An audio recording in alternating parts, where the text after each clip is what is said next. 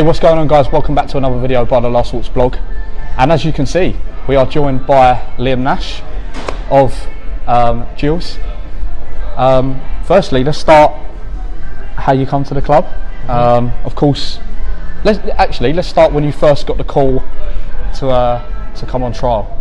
Yeah, well, obviously I was at, as a few of you know, I was at Malden and Tiptree last year, and I had an agent who suddenly picked me up after 2 months left of the season, Max Ferdinand, and he had a couple of chats with me, barring teams that were interested in coming to watch, and Gillingham was one of them. I didn't really, at that time, I wasn't really letting that get in the way because I was having such a good season. I didn't want anything to distract me, so I just kept playing my game. And as the season went on, he kept telling me that they kept watching and kept an eye. And then obviously suddenly, after the season planned out, he said he got a call from them and said they wanted me in as soon as possible.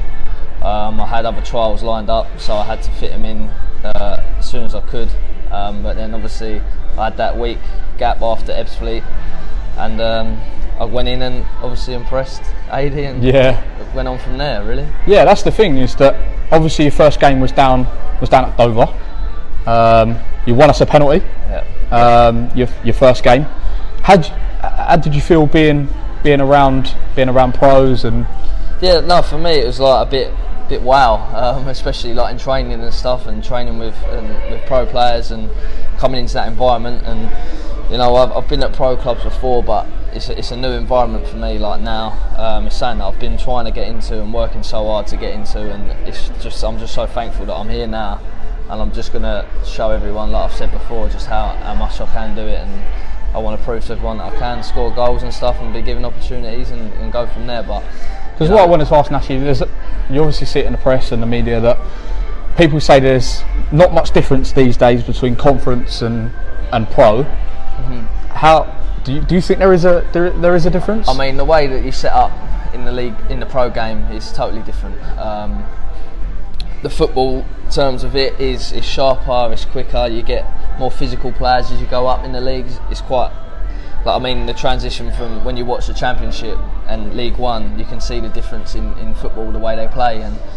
But from conference to, well, from Ryman, let's say, from Ryman to league football, it's a massive change, like in terms of players. Obviously you're going to get players that are a lot better on the same wavelength, and you can get involved with them, and it's a lot different. And in the Ryman you get just lumps and want to take you out and, you know, break your leg. But I'm just excited to be here, really, at the end of the day. Obviously your league debut was at Doncaster after you got a 2-year deal. Yep.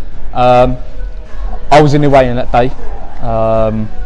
The fan support for you since the trial and obviously the league debut has been absolutely crazy. And how have you felt about it? Mate, I'm overwhelmed. Like, I didn't expect it at all. Obviously I've come in here just being myself, and I said that from the start. I'm going to be myself, and I always give 100% on the pitch, and I always will and always have. My work rate's like always going to be up there, second to none, and I'll always do that for the fans. And to get that back from the fans, it just pushes me as a player to do more and more and more. And obviously as a team we want the supporters behind us, because it does give us that boost. Like, people might think, oh, they're not doing it for us on the pitch, so we can't give it back. So, but for you to give it to us, it makes us then work on the pitch and do hard and put in the effort. So it swings in both ways. But I can only thank the fans for what they've given me, because I'll give them 100% back.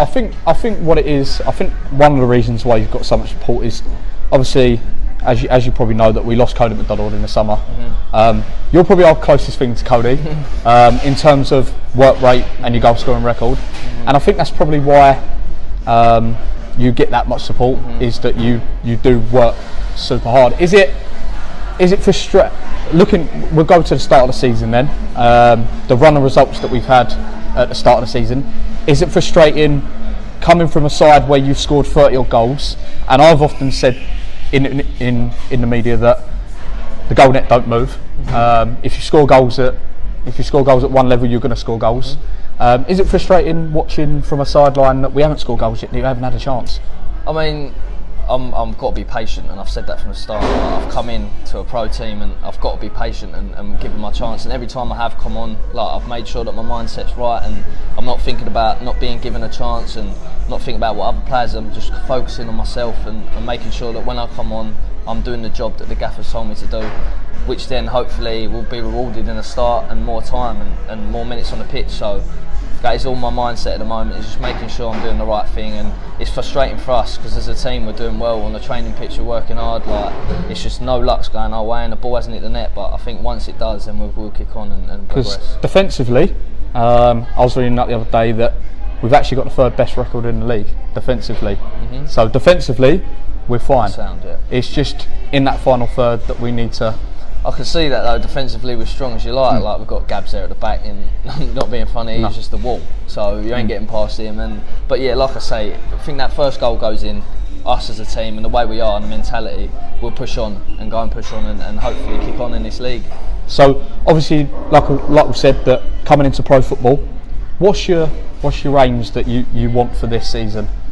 Just to get my foot in the door. Like I've said, I'm thankful for the opportunity, and that's the main thing. Like I've been given it, so for me now it's to push on, work hard in training, get my minutes on the pitch, hopefully get some goals and go on from there. But I want to keep Gills in the league, and I'll do everything I can to do that, and give everything I can to the fans, and make sure they're happy, and make sure the gaffer's happy, and I'm getting my minutes on the pitch. So you're aiming for like 15 goals, are you? 15, 20 goals? I've set a target. But yeah, you set a target. It depends on obviously my game time and stuff, and how I'm doing and how well the team's. So, but yeah, I've set my targets like every striker should. Yeah, of course. Go from there. So, talk about your own aspirations. What's the team's aspirations for this year? What do you want to do? I mean, the spirit in the change room is just top drawer. Like the players and the manager and the staff, we're all getting on so well. Like, and it's quite depressing to not get anything out of the games that we are, because we are working hard on the training pitch, like I've said. And the gaffer is drumming into us to play football and to play it the right way. So this positive stuff. And for us to stay in the league, obviously that is our main ambition. But obviously, like everyone in the league, they're not going to say they're happy to sit in the league. We can go for promotion and go for playoff place. Is that what you? And we have said that, yeah, of course we have. And there's you can't not sit there and not say that. Like, I don't know any team in this league that just sit here and be happy to play in the league, because I wouldn't want to be involved in a team that does that. So for me, like, it's ambition, and the club said that, and if we can do it, then we'll do that. So Southend later today. Good strong side. They've had a good window. Yeah. Michael Kirtley. But we have a good record against Southend. Yeah, I've seen that. Could you see a well, first I mean, goal I know a couple of players from there, so I'm from that area. Oh, so, sure, yeah. So for me, like, it's good to get out there and play against them, to be honest with you, because like they never obviously took a punt on me. They knew about me and they knew that I was a free agent, but obviously never done anything about it. So for me to go out there against them, I used to play for them for 4 years when I was younger, so I used to be at the academy. So for me to go out there again and hopefully, you know, do Gills justice and get the 3 points. So it's a little bit of your own back, letting me go. There's a little bit of vengeance there. I'm not going to say there's not. A little bit. You talk about the teams that were interested in you. It'd be I think Gills fans will want to know. Obviously, we were crying out for you to be signed in the summer. Thankfully, you were. Can you now say what teams were interested? I know Doncaster were one, I think. I went to Doncaster. Yeah, I thought you would. Yeah. I did speak to them.